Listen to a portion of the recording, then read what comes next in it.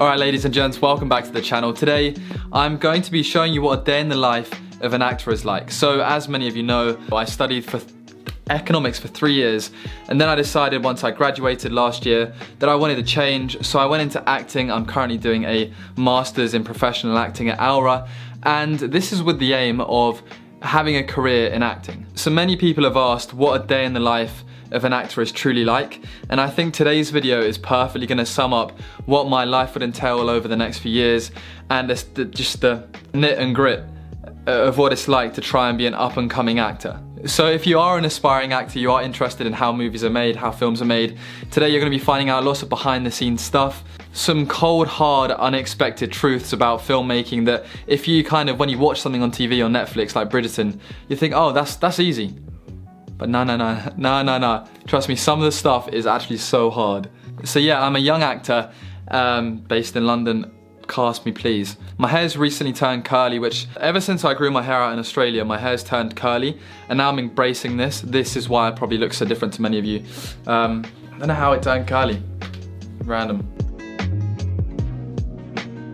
And so before we jump into a day in the life of an actor, I feel I must just clear up a few misconceptions that some people may have about filmmaking. The first is that when stuff is filmed, it's never filmed in chronological order. What I mean by this is that the scenes we was filming on the first day of the shoot were the very end of the film, and the scenes that we filmed on the very last day of the shoot were the very start of the film. Normally when you watch something, you just expect, oh yeah, they filmed this first, then that, then the third episode, then the fourth episode. The likelihood is they probably filmed the very end of the series first, if that was convenient to the location, to the budget, or stuff like that. Sometimes people think the easiest shot to get is somebody walking.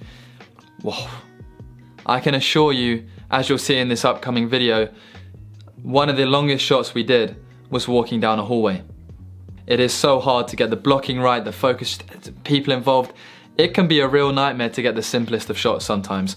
It can be a real time consumption problem when you're trying to get these basic shots of somebody walking, because, I mean, you're walking, what's there possibly to do? But it's actually so specific on the day of filming, because you have to mark out every single step. And finally, sometimes in the day in the life of an actor, as I'm sure you've seen before, as you'll see in some of these behind the scenes clips, sometimes I'm delivering lines to a wall.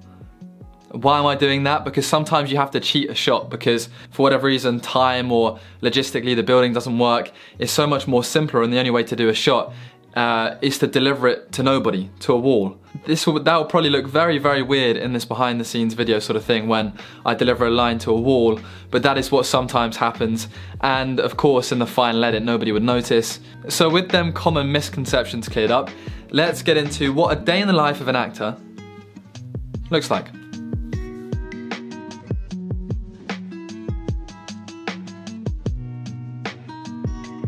So the day started, I woke up 6:30, very early call time. We was planning to shoot all day, had some breakfast, got changed, packed my clothes, and all the stuff you need for the day, like hair, comb, obviously hair. Then my Uber arrived. No surprise, it was a Toyota Prius. I always wondered why every Uber's a Toyota Prius. Basically, I asked the guy, and he said that a Toyota Prius in places like London, when it drives sub 30 miles an hour, it uses electric and it's rechargeable. So when you're stopping and starting all the time, the Toyota Prius is the most cost-efficient car. Insider information there.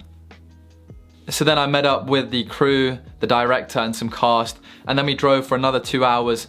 One of the crew drove us there to the location in Hungerford, this ginormous manor house.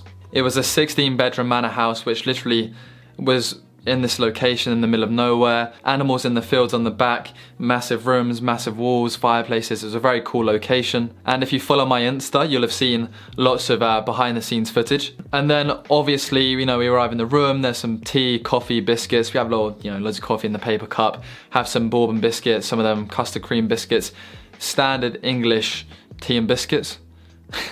And then You know, the cast and crew come walking in, have a little introduction, the birds are out, the crew are setting up, and then just, you know, you have a chat with the cast, you know, what's your experience? Oh, the industry's so hard, we just gotta keep working hard, we can do it, I believe everyone here is talented, you know, that sort of chat.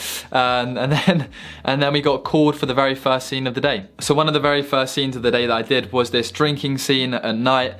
We cleared out the dining room, I had to chug some water, they was doing this like cool like flip shot, and I had to then deliver a line to nobody because the way the camera was flipping and post it will look good, but there wasn't room for another person to be there. I probably had about 3-4 litres of water during this chugging thing because you have to do take after take after take just to make sure you get it right.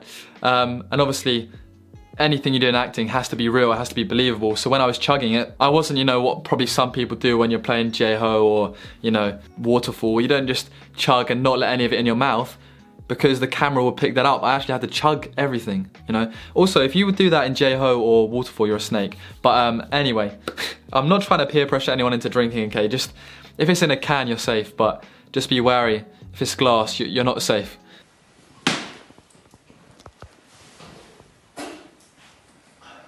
Get over yourself. Cool, yeah. So yeah, I did that scene, we collected some dead sound for the room, and then we moved on to the next scene. Now this scene was probably the most time-consuming scene I've ever done in my life so far. It probably took us hours, maybe an hour or two, to do this one scene where we walked down this corridor. So the director and the crew started setting up for this next scene. There's space for, because you're not going to get all of them then in this shot. I got my instructions on what to do, and then we started rolling with this scene. Now, this next scene was the most time-consuming scene I think I've ever done, because the corridor was tiny, the camera was on this track, and we had to walk down this hallway with a bit of a turn back, deliver a line, and in a film it will look effortless, but to get everything the right speed, and you can see by like this time lapse went on for about an hour. I've sped this up to 2000% speed. The amount of people in, out, in, out, in, out, in, out, that's crazy. But we got there in the end, and this was roughly the final product. And you can see my face, the delight afterwards when it was done. I was just like deadpan. So that was the next scene we did that day. And like, when you're an actor, you'll understand once you've done a few short films or a few different projects, how specific you have to be with certain movements. Switch on and be patient, and just, I walked up and down that corridor 20, 30 times at least. So yeah, then next up in the day, it was just before lunch. Basically, I feel like on set, food and stuff like that gets delayed by like 4 or 5 hours. So because stuff normally falls behind schedule, we had lunch at about 4. But anyway, me and Kwame after that scene, we'd finished up and we was just like chilling out. We wasn't needed. So we sat in this manor house dining room by the fireplace. We were just like, a fireplace is magical. We were kicking back, relaxing like this, our feet by the fire, you know, just talking about life, getting real philosophical, because that's what a fireplace does. Yeah, let's wait for everybody else to have lunch, whatever. So we waited about 3 hours. By the end of the 3 hours, his Doc Martens had melted and they were just like super soft. And he was like, yeah, like looks down at his shoe. He goes to stand up, he's like, oh bro. And we feel his shoe, and his shoe is like pokey soft. And it was so funny because we were like, we were entranced by this fireplace. Okay, the fireplace is great. Then we had lunch. Obviously, it was a very budget production. Had a, you know, £1.50 curry from Sainsbury's, some homemade rice. And then we moved on to some other scenes outside the manor house this time.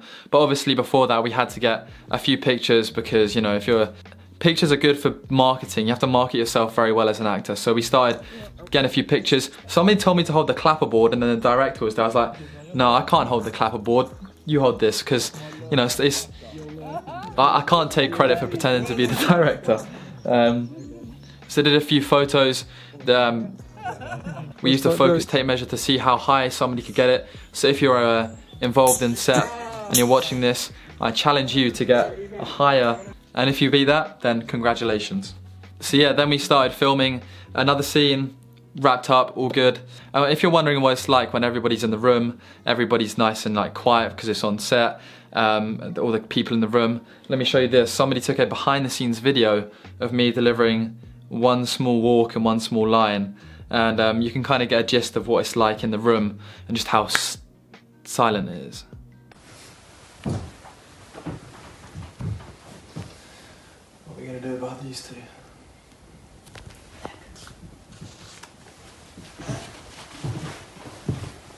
So we continued filming into the night. We literally wrapped up probably about 8:30, 9, then drove back home.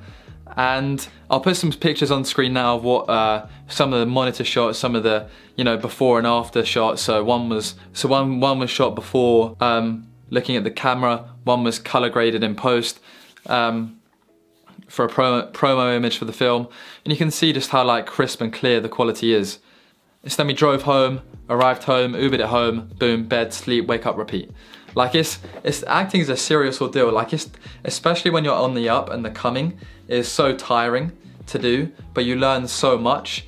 Like the more projects you can get yourself involved in, the better. So yeah, that is what a day in the life of an actor looks like. If you did enjoy today's video, leave a like, subscribe. Let me know if you want more acting content. It's gonna be on the way. I'm due to do a day in the life at drama school very soon, and pray for me. Hopefully I get some more projects come through.